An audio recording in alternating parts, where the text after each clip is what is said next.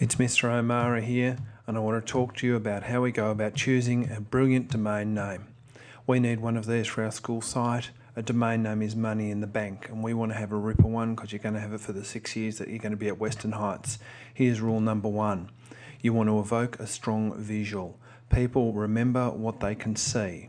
People remember this, it's world famous. They remember him, it's world famous. And this is also world famous. Make sure that your name connects to something which is a strong visual and people will remember it. Rule number 2.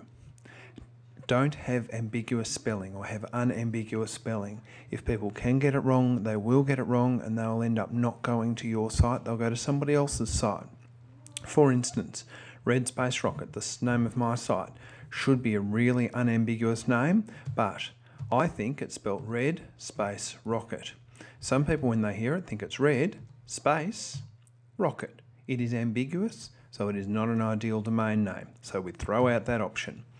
You might think putting the word soar is good. It's got a good visual of an eagle soaring. However, soar can be spelt like this, it can be spelt like this, and it can be spelt like this. Soar is not a good name to put in a domain name, a good word to put in a domain name because it is ambiguous. Finally, a word like legend. This is how it's spelt. If you can spell correctly, you know how this is spelt. However, many people, particularly young people, misspell it like that. So it is ambiguous. You would not use it in your name. Great word, but unfortunately people get stuck on it because they hear the d that we say. We do say legend, and that tricks people. So sometimes, perfectly normal word, if it's hard to spell, leave it out. So rule number 2, unambiguous spelling. Rule number 3, keep the name short. If the name is long, it gives people a chance to type it in wrong to get it wrong. And it is also quicker to put in a short name. I love this guy, Tyrion Lannister from Game of Thrones, fantastic character. So rule number 3, keep it short like Tyrion. Rule number 4, nothing offensive. The internet has a long memory. We're not going to have an offensive domain name because we're a school and we just wouldn't do it, but you shouldn't either, because something that you think is hilariously funny when you're 12, 13, 14, even 20 will come back and haunt you. Don't make it your brand that nobody wants to have anything to do with. Make sure your brand is something you can carry through your life. Don't pick offensive domain names because we won't be. Don't bother suggesting one. Nothing offensive. Rule number 5, don't include brand names. For us, we're not going to include any of these brand names because we're not associated with these companies. For you, you're probably not associated with these companies either. So don't put a brand name within your domain name. So no brand names. Number 6, ends in .com. .com names are iconic. Everything else is an also ran.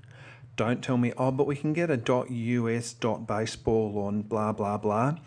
.com names are the gold standard. Yes, you can get those other things, but you always go for a .com when you can. Rule number 7, it must be available. This is the golden rule. You know what? There's a lot of websites out there and they've had domain names for a lot of years. Most of the best spots are taken. You've got to look and look and look. Network Solutions is a good place to look, or just check domain name. Type it into Google, because most of what you think of will already be taken by somebody else. This is a difficult task. You must find a domain name that is available. It is no sense finding something that somebody else already has. So it must be available. Let's look at our 7 rules. It must have a strong image. It must be unambiguous. People cannot get it wrong, or it's very hard for them to get it wrong. It's a short name. It's not offensive. It's not a brand name. It ends in a .com. And it's got to be available. So there's your 7 rules. Go find some domain names, leave them as a comment here on the blog, and we'll pick the winner this week.